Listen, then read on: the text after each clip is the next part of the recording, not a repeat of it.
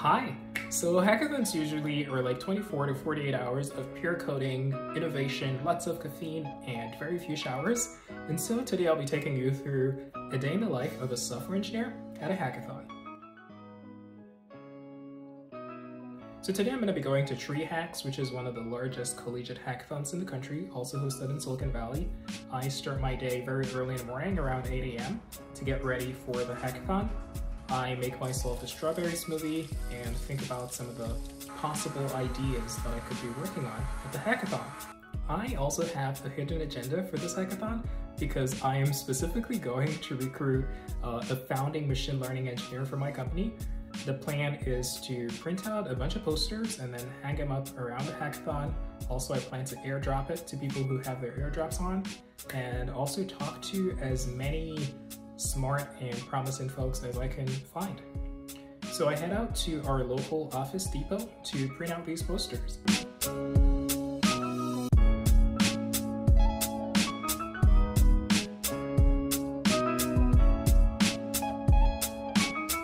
How much is it? For which one? For... which one's the cheapest one?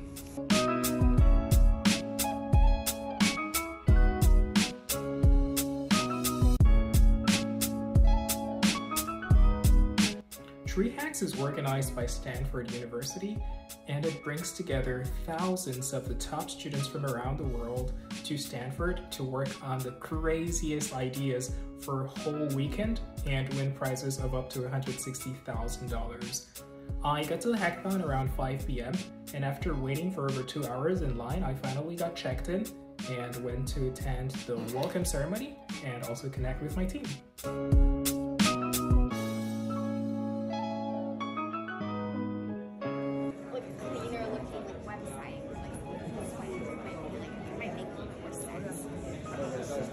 I can take care of it. Excuse me, sorry. I'm so sorry. Thank you.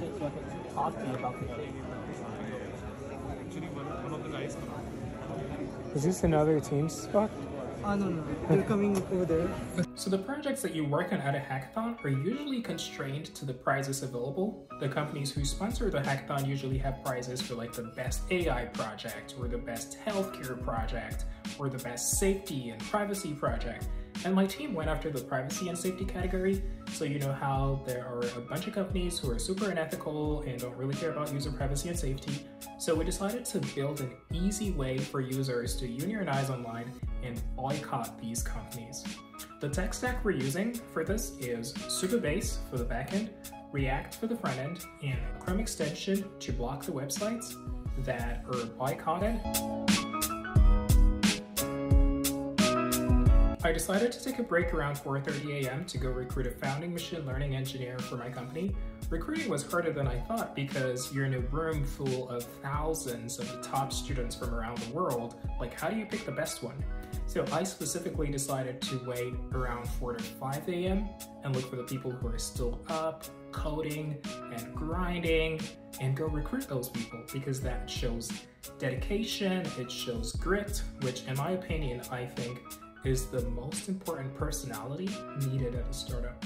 I was able to talk to a few people and decided to call it a night and get some sleep.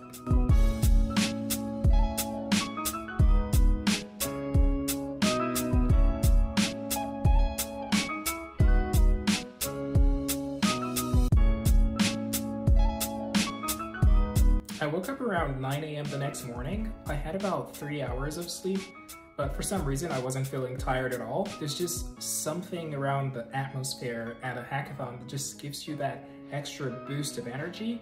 I hung up a few recruiting posters and went to freshen up and continue building.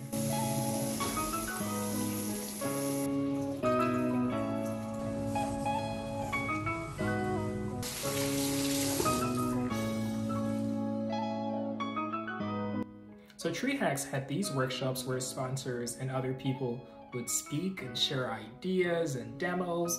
And as someone who works on AI, one of the workshops I decided to go to was the OpenAI workshop. It was one of the most packed workshops.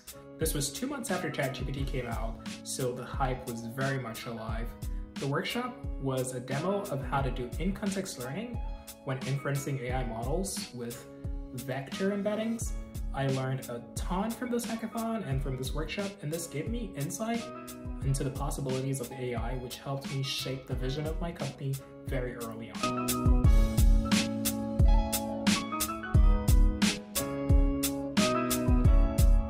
I went back to coding to finish my portion of the project.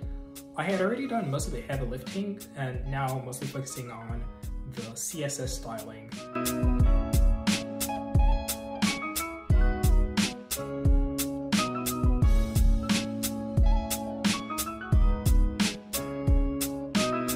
I was taking a short break when I got word that there was some lightsaber battle going on, so I really had to check it out.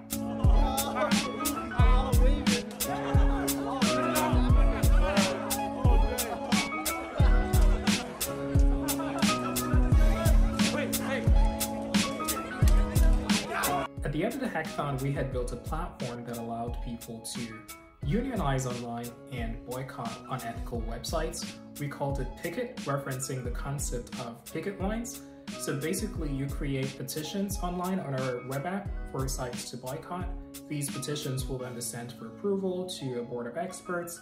If the petition is approved, anyone who has the Chrome extension will see a digital picket line that blocks the website and provides alternative solutions and products to use.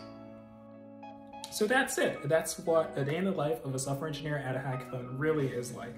It's a mix of talent, crazy ideas, long hours, but incredibly rewarding. And I also think one of the underrated benefits of hackathons is the networking. Imagine putting a bunch of super smart people in a building, like thousands of them. It's the perfect place to meet your next co-founder or your lifelong friend or someone who could potentially hire you in the future. I got to meet Andrei Kapothy, who's a super notable computer scientist. He led AI at Tesla and was also one of the founding members of OpenAI. Got to chat with him about AI stuff. I also met Ali Bertovi, who runs the Neo Accelerator and was also the co-founder of Code.org, which is one of the places I actually learned how to code. So if you ever get an opportunity to do a hackathon, go check it out. It's actually a very, very rewarding experience. See you in the next one. Bye.